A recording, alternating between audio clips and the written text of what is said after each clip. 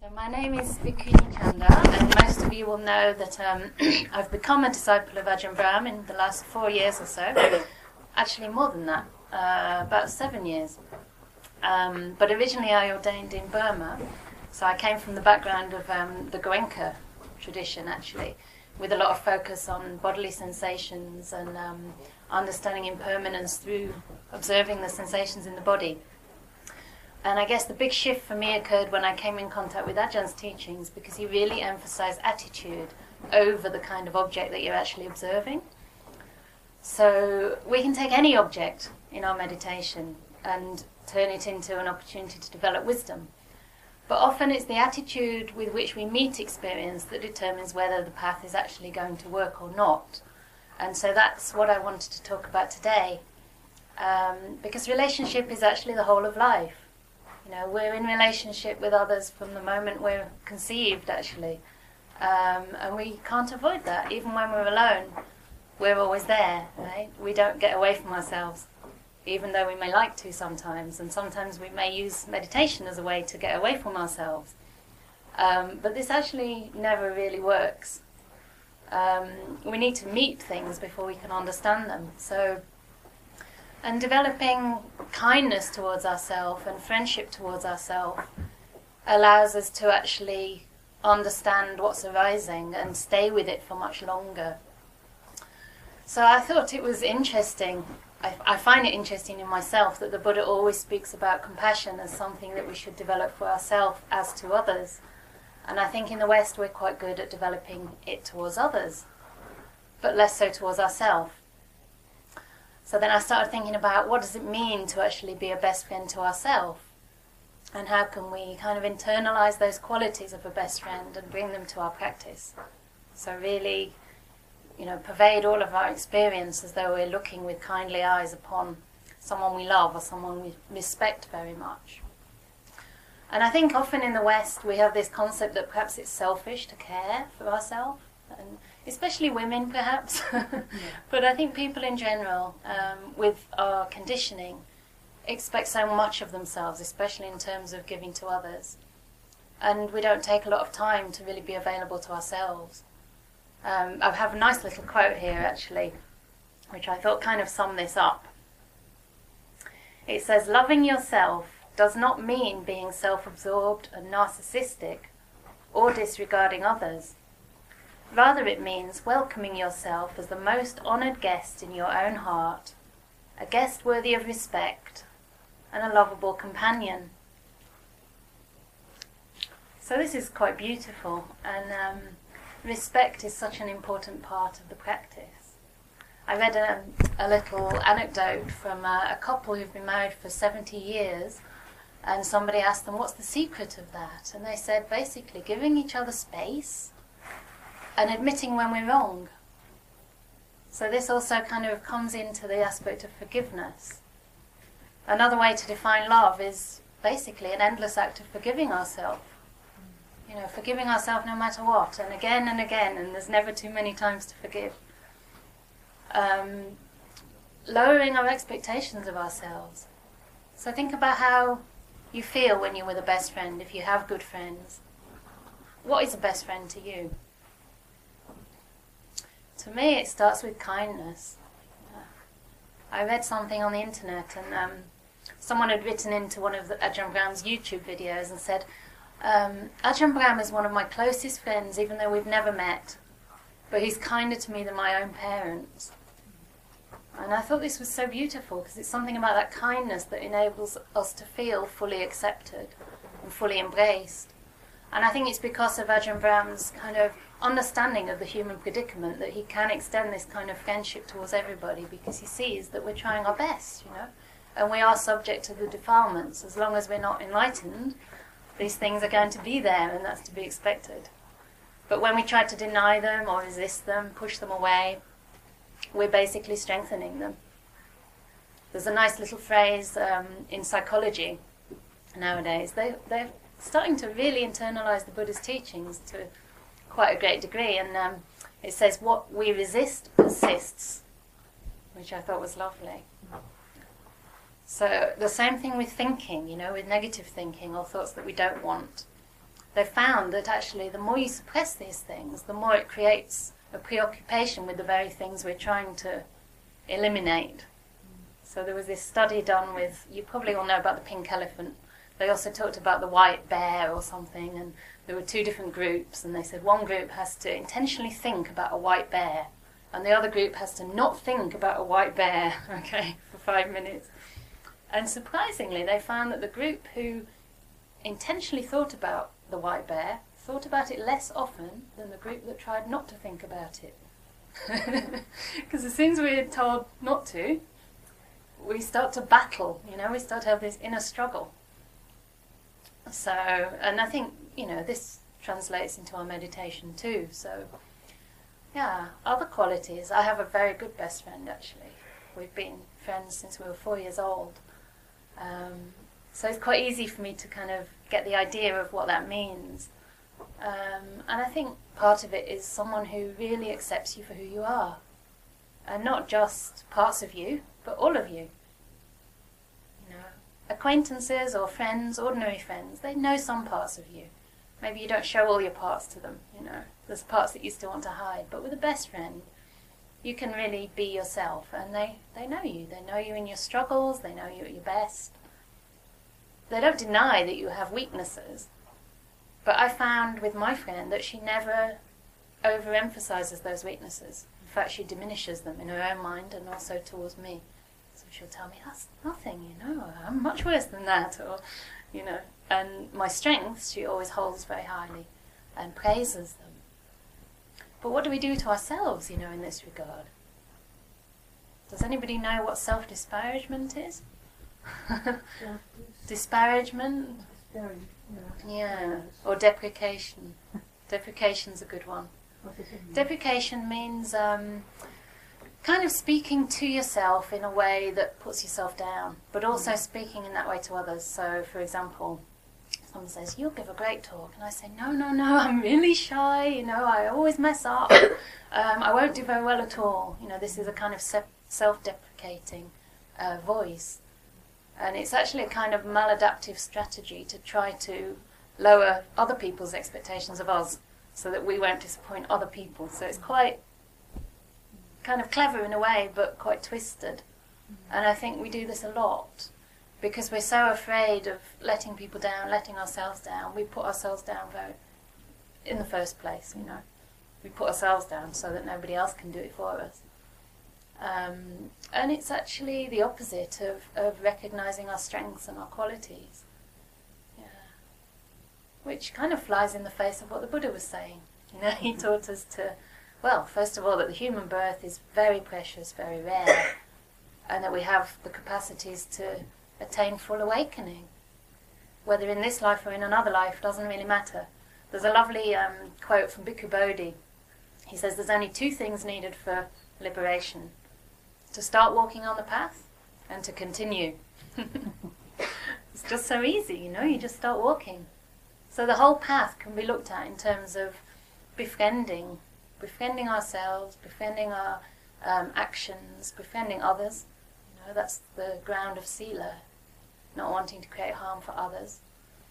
And I think it's really important to get this attitude right, because on the other side of befriending is also the wish to bypass. So I always say befriend and not bypass.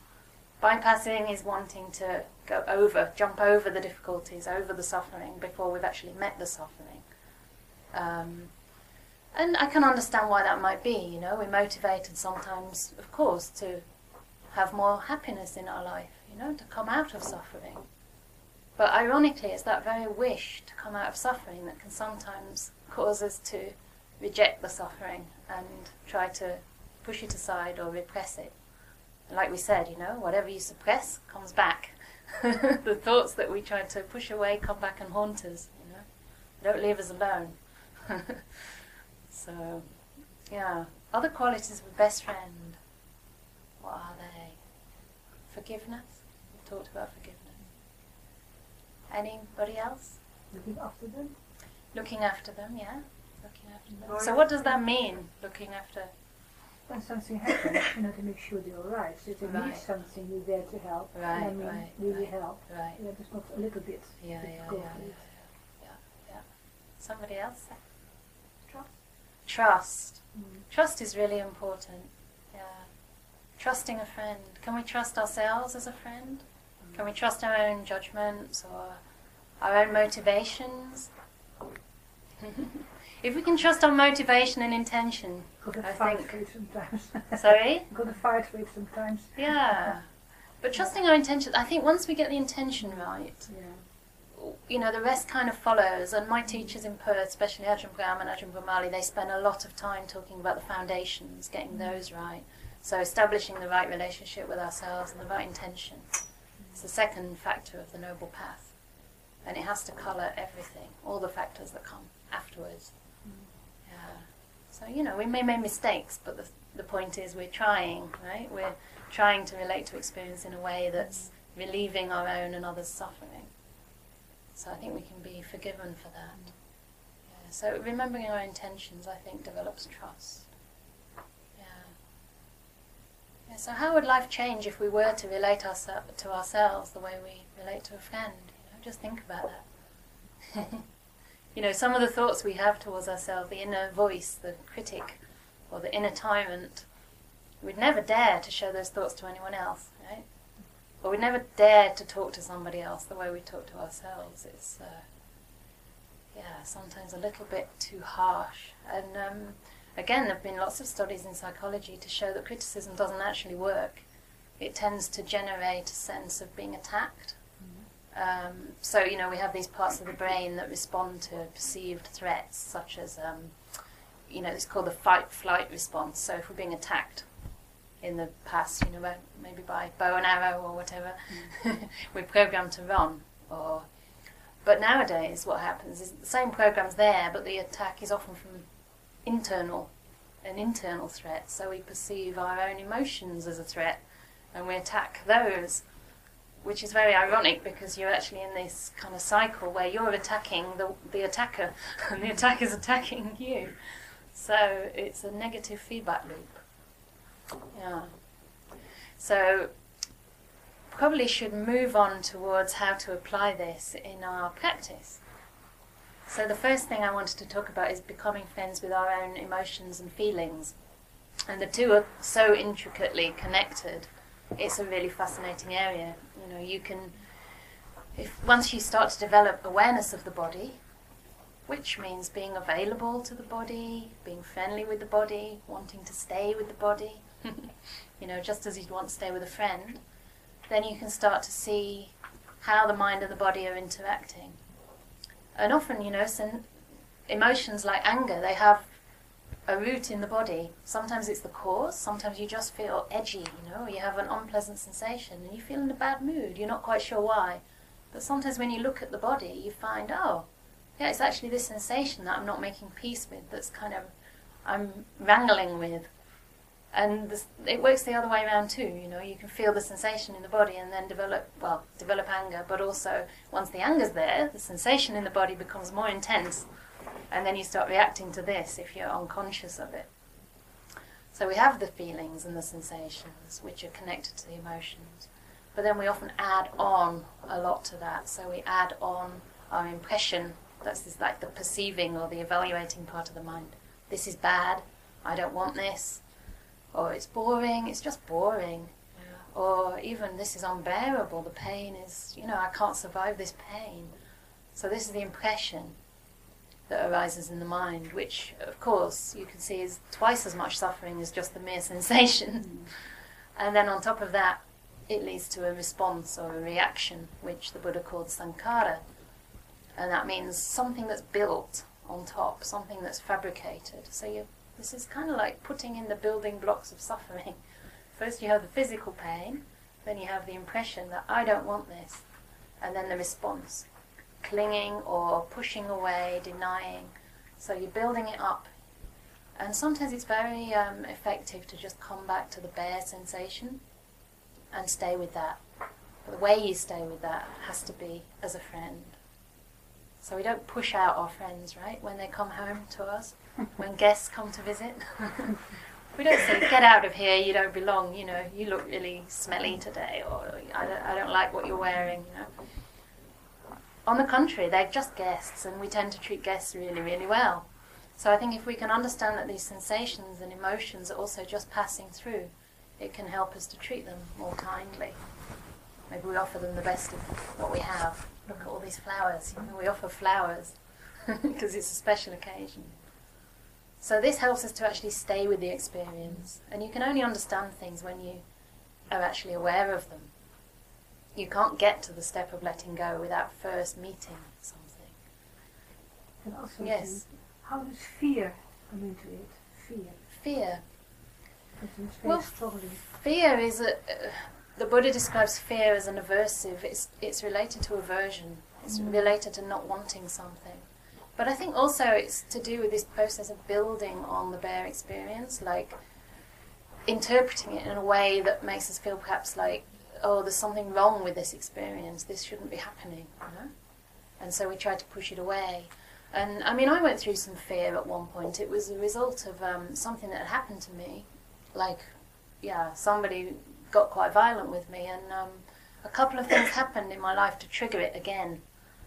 And at the time, luckily I was reading a book on trauma, and you know, when it would be triggered, I'd just feel this kind of trembling all through the body.